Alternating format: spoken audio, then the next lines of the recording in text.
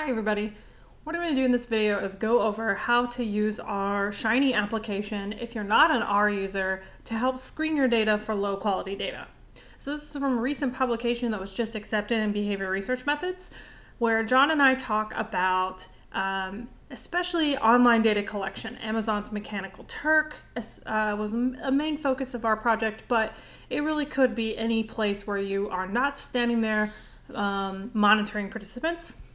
And what we did was we developed a way to screen that data for low quality data, which we're defining as low effort, participants who are just clicking through, and automated response systems like form fillers that are available with the click of a mouse through most browser plugins.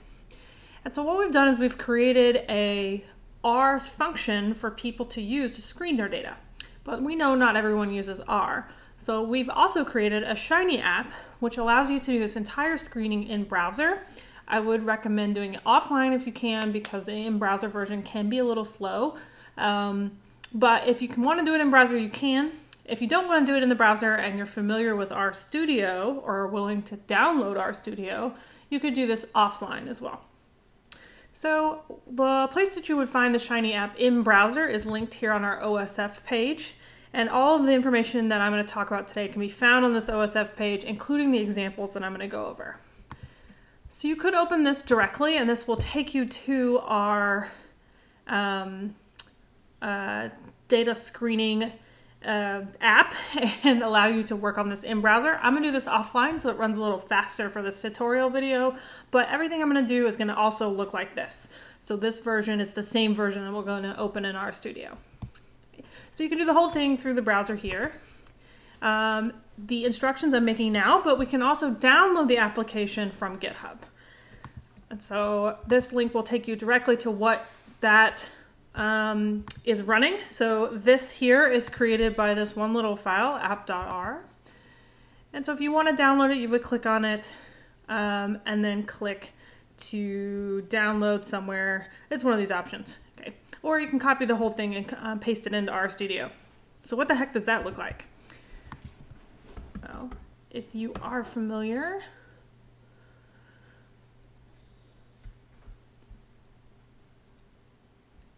it would look like this. When you are running Shiny, which is a package in R, it will automatically realize that that's what's happening and allow you to click Run App. Now there are a couple of things that you would have to do if you wanted to run this one offline. Mostly you would need to install these two packages. And I can recommend some easy tutorials on our own YouTube channel or others' YouTube channels if you want to kind of wade into these waters. Maybe you're thinking about learning R and you kind of want to, or you want to do this solely offline, but you don't want to tell me the simple path. Just let us know in the comments and we will help you get to this point. But if I click Run App here, it'll look a whole lot like what you're going to see in the browser. So this is the same thing that's happening through Firefox. So the first thing you want to do here is import your data set. This will accept data sets up to 3 megabytes. If you need something larger than that, you will either need to run it offline or send me an email. And what I'm going to do is I'm going to open an example that we played with when we were first figuring out how to do this. Header here indicates if the first row is the names of the variables. The separator of the data set, so it's either comma, semicolon, or tab. If you're using a CSV file, it's most likely going to be commas. There are quotes of any type, and in this particular instance, there are double quotes because this is a very traditional CSV file. So let me find that file. So you click Browse. I'm going to open our example data here. Once the data has been uploaded, you'll get this little upload complete, and you can click on your data to see a rendering of that data. So this is the data table function in R that allows me to look at my data set, and it actually also allows me to do some cool filtering, which is very similar to, if you're used to using RStudio, the view window. You can also download your data, but since you just uploaded it, don't know if that's necessary. Now the screener setup is where all the action happens. So we have two sets of information here. You've got required information to make this function run so that the output page shows you something, and then other information that you might be interested in also checking. So as part of our function, we had 5 major criteria that we were interested in, and you'll see that in the output here in a minute. Let's start with the easiest thing of the required functions. And so what I'm going to do is I'm going to screen my data set for low quality data. This is very specifically for Likert style data, where you might have a matrix question if you're using Qualtrics, or you just have a bunch of like 1 to 7 kinds of answers. This isn't really going to work for typed responses. And then if you're using response latencies, there are other ways to screen this sorts of data. So mainly here I'm looking at things where I'm asking them to fill out a questionnaire. And so I'm going to put in the name of the first column that questionnaire appears, and then the name of the last column that questionnaire appears. And this is why we have where your data can pull up. You can also open the data in Excel, but what happens in R, when you import data with spaces, so if I were to open this file in Excel, this has some spaces, it will translate them with dots. So this will really help you make sure you've got the names of your columns in the same way that they look as interpreted by R. And so I'm going to say the first column here is Q11. So I'm going to type that in here. It's Q11. The last column name, so all of these in between are ones that I want, is Q1_15. And you will want all of these to be lined up next to each other. So they shouldn't have any weird things in the middle. You'll have to rearrange your columns a little bit, maybe in Excel. The min and the max for this was 1 to 7. And I have to have some sort of participant number column. And this just allows you to be able to take the output you're going to get from our function and maybe match it up with the information that you already have about your data set. And now I don't actually have a participant number, so this is maybe a bad example, but we're going to use this duration column here because it does not actually mean duration. So I'm just going to make this one my fake participant number. You should have a real participant number in your data set, even if it's just counting up the entire time. As soon as all of that gets entered, the output over here, very slowly sometimes, will show you the screened example of what's happening based on the columns that you entered. Okay. Now you do have to have a little bit of patience, especially if you have a very large data set. So we screened this on 1 page of data with 1,000 participants, and that takes somewhere between 7 and 10 minutes. So with fair warning that this can run kind of slow. Okay. So what do we have so far? Well, we have our 5 screeners that we're interested in. And we'll get those numbers as we add more information. We have the number of screening items that the participant was indicated as a bad participant, total, and then I got my participant number here. That participant number will help me match this data set, which I can download by clicking one of these down here, to my original data set if you wanted to download this information and stick it on the end of your Excel file. So what can I do with this? Well, let's go ahead and enter everything, and then we'll talk about each column and what they mean. So under my screener set up here, I'm going to actually enter some more information. Minimally, what happens is the columns get checked here for the distribution of the data, which we'll talk about in here in a second. Maximally, you can also check them for page response time, click counts, and then a manipulation check. So let's enter page response time here. So the page time column name, we'll click on my data, goes way over here. Okay, so this is the sort of thing that Qualtrics might give me if I use a page timer. So I'm going to use Q2 page submit. I'm not going to use the entire experiment time or the entire survey time because that is a tricky item in Qualtrics. Because let's say a participant gets all the way to the end and then just forget to hit submit. The time to complete the survey will probably be the time it takes your survey to time out. And so that's not an accurate representation of how long they looked at each page. Well, we're going to highly recommend you use page timing so you can look at how long they viewed each page and how many characters were on each page. And that'll give you a better view of if they're reading each page too quickly. Our screener does not check for pages that seem too long. We're only trying to catch the people who are going through it so fast that they could not have read the page in that amount of time. So we're only screening for the low end. Because it's difficult to know on the high end if a person just phased out, if they were really reading, or maybe they're watching TV while they're taking your study. None of these are very good things, but this only checks for the low end. So I'm going to type in Q2 page submit. Now it does need to be spelled exactly this way or this won't run. And so I got Q2 underscore page dot submit.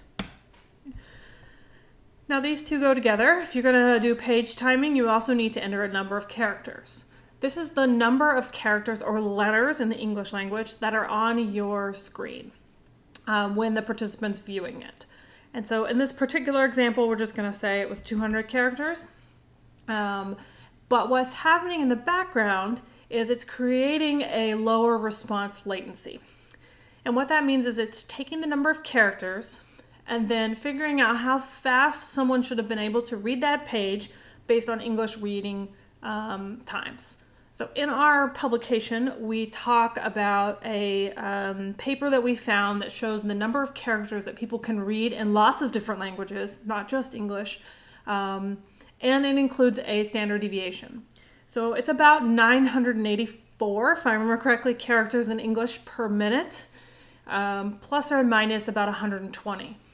So what we did was we added 2 standard deviations to the 984, it's about 1223, and set that as our upper number of characters per page, per minute.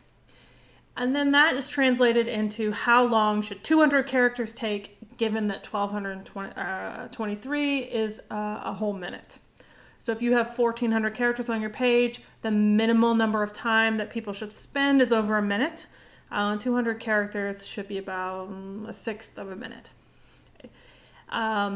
If you had wanted to edit that, this is where you would really have to get into using the actual R code. But we're using those numbers from a publication that showed English reading speeds. We chose to use characters instead of words because words are unpredictable in length, but characters are pretty standard. The nice thing about this, if you decide you do want to use the R code, is that you can change this yourself, especially if you're maybe working in Spanish or some other language. And so that is hidden in the background and something that one of us would be happy to help you with, where the number of characters can be manipulated here. So I was pretty close, 987, not 984, but I can manipulate those numbers if I instead say want German or Japanese or Chinese. The article linked in our paper has a bunch of languages.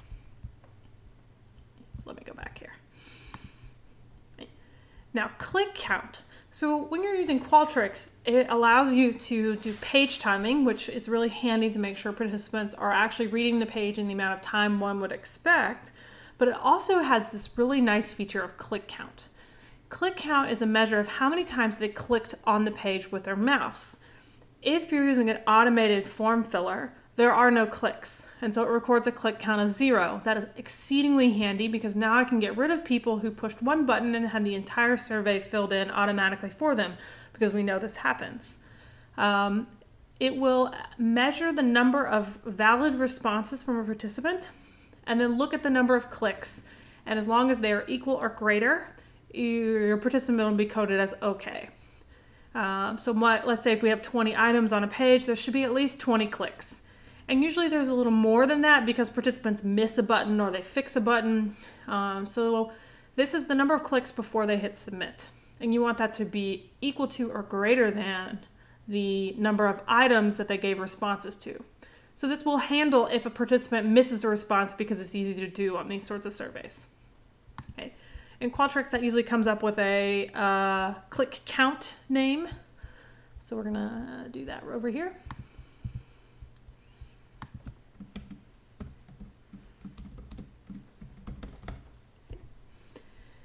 The last feature that you can add to your, that's like quick and easy to help eliminate low quality data, is a manipulation check. And this is simply a column that says, please answer strongly agree. or please mark strongly disagree, or just some sort of question that you have to read to know what the answer is. And so in my particular data set, we made that question 15, so Q1 15, and the answer was 7. So I'm going to type that in here. And then I have to also put in the correct answer, 7. Okay. So if you're going to do page timing, be sure you enter characters, click count is separate, a manipulation check goes together. Okay. All of these are optional, so if you leave them blank, it will still run. So you could not, if you don't have some of this information, that would be okay. All right, we're going to click on output here, and we're going to kind of wait for a second so that all of our numbers will come up, or it'll give me an error message because I typed something wrong. So if you see an error message that says something about a column not found, that's because you've misspelled your column name. Also, when things are imported into R with spaces, it will change them to dots, and sometimes just make sure that you have it spelled exactly the same way as it shows up in the Your Data area. All right, so what do all these things mean? So this bad char here is for bad characters. So this is sort of bad reading. These are people who read this the page faster than they should have given the amount of characters on the screen. So we've got 5 responses here where they read it too fast. Don't forget, this only shows you 10 items per page, so there will be more people based on the pages, but you can download the entire output here to an Excel document if you want to view all of it at once. Okay. So there are people who are reading too fast. A 0 means that they're okay. A 1 means that they are flagged or bad in this case. So that's what the bad indicates here. It means anytime you see a 1, they're indicated as a participant that you maybe should think about excluding in your study. Bad click here is people who have less click counts than the number of items answered. And this is really nice because our first 5 rows here are fake data. And so those all of those people got marked. If I flip over here and look at my data and scroll over and look at our page submit times and our click count. So our page submit times here, that's 4 seconds in Qualtrics. So 4 seconds was not enough time to read everything on the page, but these are real responses where they're more than 4 seconds. So these people are real participants. Click count here is people, this is just, there were no clicks because this is fake data. And so that's why these people got marked. Here there are enough clicks for the number of items. Go back to the output here. Bad distribution. So bad distribution is a measure of the distribution of the data. So what we did was we calculated the likelihood, in a sense, of the distribution of a participant's answers being either normal or skewed normal or uniform. So when we were testing this idea of low quality, low effort, and automated data, we found that when people are not really trying, they tend to use a lot of the scale. So on a 1 to 7 scale, they tend to use the entire scale. But when people try, they tend to skew towards the top, the middle, or the bottom. And so what we find is that the distribution of the data for participants who are trying is at least somewhat normal. The distribution of the data for fake data and participants who aren't trying is more uniform. It's flat. So you have an even number of answers in each response category. This is not the best screener. In our paper, it only identifies like 1/4 of the bad responses, but it still was useful in tandem with other other screeners, and this is the one that causes it to run a little slow. So the distribution check measures if it's more like a normal distribution or more like a uniform distribution. If it's more uniform, you'll get that they're a bad participant. If it's more normal, you'll get that they're a good participant. Okay. And so what happens, how it does that is a chi-square analysis where it's compared against what one would expect given a uniform distribution or what one would expect given a normal distribution. And the lower chi-square wins, which is very similar to like a structural equation model. Okay. Under bad scale check here, this was the other half of trying to find the best way to screen when the distribution is uniform. And so what we saw, again, was that fake data really evenly picked each category of responses. So if you had a 1 to 7, there were equal numbers of them in each category. And that is really unusual for real participants. People tend to pick 4, 5, 6, 4, 5, 4, 5, 1, 7, 1, 7. So they don't tend to pick all of the options. Now this gets really problematic with smaller numbers of response options. So if you only have a 1 to 4, the odds of them picking all 4 of them is a little higher, and this is not the best. This could be potentially oversensitive to participants picking items. If you have a 1 to 7, it seems to work out pretty well. So what it does here is it marks the participant as a bad participant if they use more than half of the scale. So it takes the number of options by looking at your min and your max. So we have 7 options in this example, divides that in half, so 3.5, and then adds 1. So a participant here would be marked if they used 5 or more options, because 4.5 rounded up, it's 5 options. So this will mark participants who use more than half of the scale. On a 4-item scale, that's 3 of the items. So if they picked 1, 2, 3 the entire time, then they would be marked. And so we don't really suggest you use any one of these individually, but rather you use all of these together as a way to screen for bad participants. Okay. So this looks at the number of options that they used and marks them if they use more than half. Bad manipulation check here is if they got the manipulation check question right or wrong. So if they got it right, they get a 0. If they got it wrong, they get a 1. So in all of these, I've got the word bad in front for you to realize that 1 means that they did not pass the screener. Total hopefully is obvious. So this is the total number of indicators that were marked for this participant. And we can sort this data and see that our fake data was marked on 4 of them. So usually it's marked on the distribution check as well. And I can decide what to do now. So our suggestion from our paper was if you had all of this type of information, so you had click counts and response page times and a manipulation check question, was that if a participant got 2 markers, you should ditch them. And I would really encourage you to read the paper on why 2. You can change that though. So this is a recommendation, not a critical line in the sand or anything you want to think about p-values. So we don't really recommend 2 as like a one-size-fits-all approach, but 2 seem to work best given our study. And that was mostly because at 2 indicators, you were eliminating 98% of the bad data that we knew was bad because of the way we ran our study. And you were only going to lose a little bit of data that was actually high effort.